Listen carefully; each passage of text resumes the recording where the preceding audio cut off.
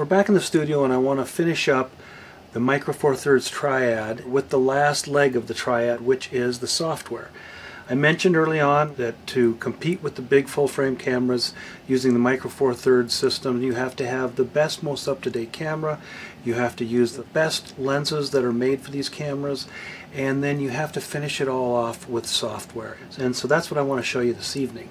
So what I've done is I have gone into Mylio, which is the program that I use to keep track of my images and sort them and make collections. And here I've made a collection of high ISO noise images that are fairly noisy. And it was the high ISOs that made me start to look for other software. That's one of our Achilles heels with the Micro Four Thirds system, is you can't typically shoot as high of ISOs as you can with the big full frame cameras.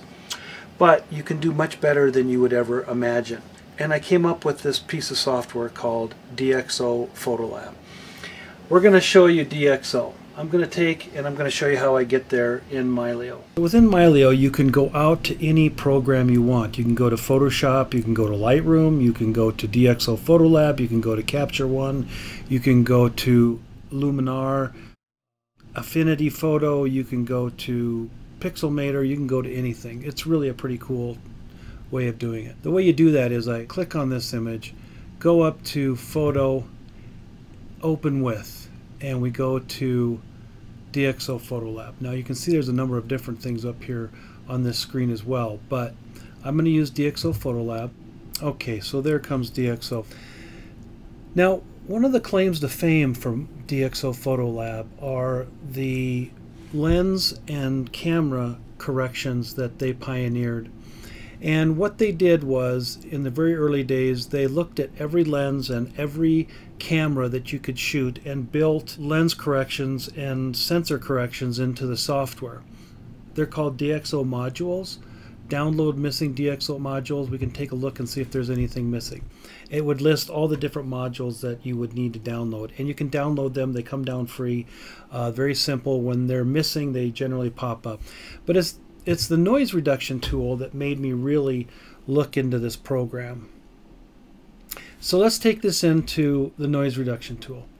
Here we have the noise reduction tool. And in DxO Photo Lab, you have two types of noise reduction. You have HQ Fast, that it does very quickly, and you have Prime. And I've always found that the Prime is the most ultimate noise reduction tool. So the way you work this is you click on this little icon over here to grab an area, and you move it around to a spot, and then that spot comes up over here as to what it's going to look like. I click on Prime. Prime only works with RAW files. So if you're shooting JPEGs, you can't use the most ultimate part of this tool, which is the Prime.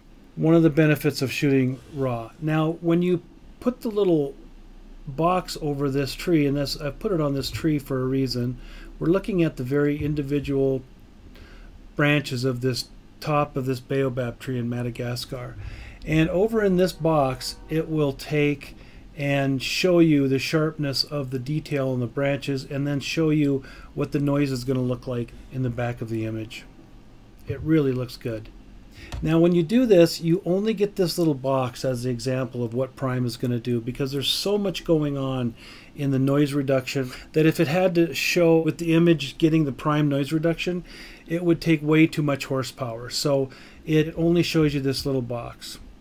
I'm going to switch over to this other image, and let's look at this with the Prime. I'm going to click on the little Prime square, put it up in the top, and I can still see really lots of detail in the branches here, but I can also see that the noise has been reduced dramatically in the background sky. There's the ability to adjust your luminance. If you know how to work with noise and what this all means, more power to you. I really just leave it up to the basic settings that DxO does, and I find it to be extremely good. When I'm done with this image and I like what I see, I simply click on Close. We're going to close the noise reduction tool down, and we hit Export down here in the lower right hand corner. Up comes a number of options. You can create all the options you want. There's about a half a dozen that come plugged in directly with DxO Photo Lab, but you can make your own with any number of different outputs, whether they're JPEG, DNG, TIFFs, whatever. This one I'm going to set up for my stock photography business. Stock photo, 5100 pixels long. I'm going to process it as a TIFF. It's going to be 8-bit compressed. It's going to go to the destination, which is the original image folder. Resolution 300 ppi. We're going to take off enable resizing.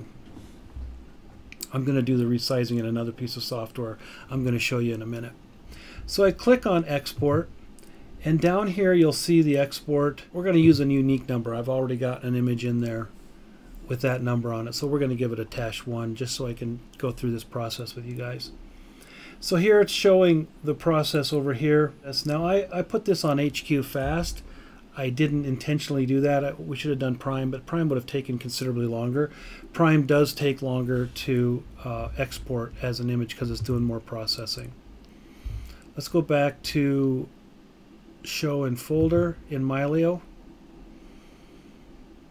And here we go. Here's the image that we just processed, dropped right back into Mylio, right beside the original. It's one of the things I love about Mylio is I don't have to tell it to be re-imported. Mylio sees it, brings it directly in, and you have the image that you've just worked on right next to the original raw image itself. So that's the process of getting an image into DxO Photo Lab. But let me just go through and show you a few more things about DxO Photo Lab. You've got your histogram up here, very similar to Lightroom and in many of the other raw conversion programs. You've got smart lighting, you have the ability to adjust smart lighting. You've got selective tone, which allows you to adjust highlights, mid-tone shadows, blacks. You've got the DxO clear view. That's kind of it adds a lot of contrast, but once in a while it works pretty well. You've got your basic contrast control. You've got color accentuation if you're into that. I'm typically not messing with my colors very much. Those are the main things that I typically have. There's one here that's missing. I'm going to click up here and I want to add a palette for tone curve, which a lot of people work with. When I'm preparing these images for stock sales, I use the tone curve, set the highlights to 250 and the shadows to 10, and it adjusts it automatically. So those are the basics on the right hand side, and it's really not that much different or difficult than Lightroom. You've got your cropping tool up here, brings it up. Here's your cropping tool. You can use any number of different sizes, such as 2x1, 16x9. You can go 4x3. So it's very simple. It took me a little while to get used to the palettes on the right hand side, mainly the ones that are hidden. You can create presets. I don't have any, but you can create presets. You can work on an image and then copy those changes and then add them to other images that you're working on. The most important thing is that I feel the raw conversion quality is better than anything I've ever used, in particular when I'm working with things that need noise reduction. This is the ultimate software that I'm using for processing my Micro Four Thirds images, specifically my Lumix images, to give me the absolute ultimate quality that will allow me to compete with the full frame cameras, and I very much think it does.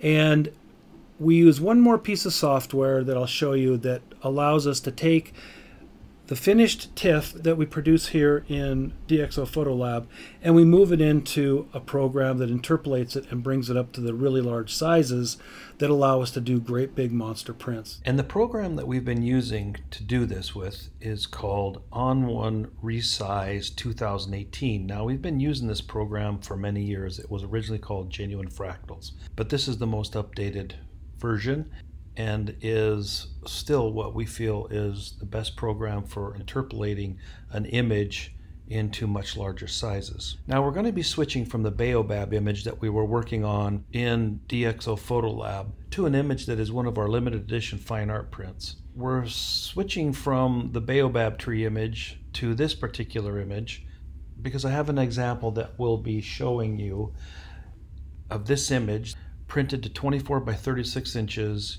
and hanging on my wall in my home. So if you go into the main options of On1 Resize 2018, you'll see a number of different options, including Canon, Epson, and HP printers. Obviously, the printers of choice. We have an HP Z3200 in our office that we print from, so we're going to select HP resin coated. And then you'll notice all the different sizes from 4x5 all the way down to 40x60. The image that I'm going to be showing you at the end of the presentation is 24 by 36 inches of this particular frame. And so we're going to select HP resin coated 24 by 36. It shows us here that this image is 36 by 24 at a resolution of 300 dpi. It has a sharpening option. We turn that off and sharpen after. But I have never done a test with this, and it's something you might want to try. For now, we're going to leave the sharpening off, and then we're going to select Done. The image goes through the process of being interpolated and sent out as a 24 by 36 inch at 300 dpi TIFF. And the final result is this 24 by 36 inch fine art print that hangs in our home and shows as much detail and definition as anything I have ever worked with. This image was shot with the Panasonic Lumix GH4 and the Olympus 40-150 f2.8 lens with an Olympus 1.4 times teleconverter. I can actually see detail in the pine needles of the trees in the foreground. So this is what I mean when I say that Micro Four Thirds can compete with the traditional full-frame mirrorless cameras as long as you're following the Micro Four Thirds Triad rules of using the most current cameras with the most professional quality lenses and processing the raw files through the best raw conversion software you can get, which at this time I believe is DxO Photo Lab, with Capture One running a very close second.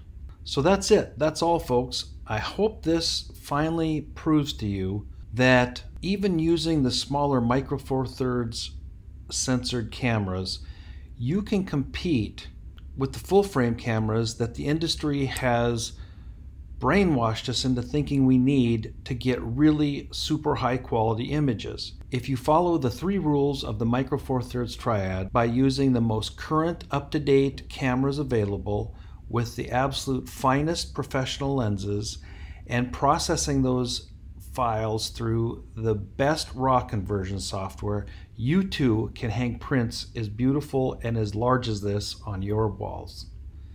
Thanks for joining me. Give us a like here on the Natural Exposures YouTube channel, and come over and visit us on our Facebook page, which is also Natural Exposures. See you on the road.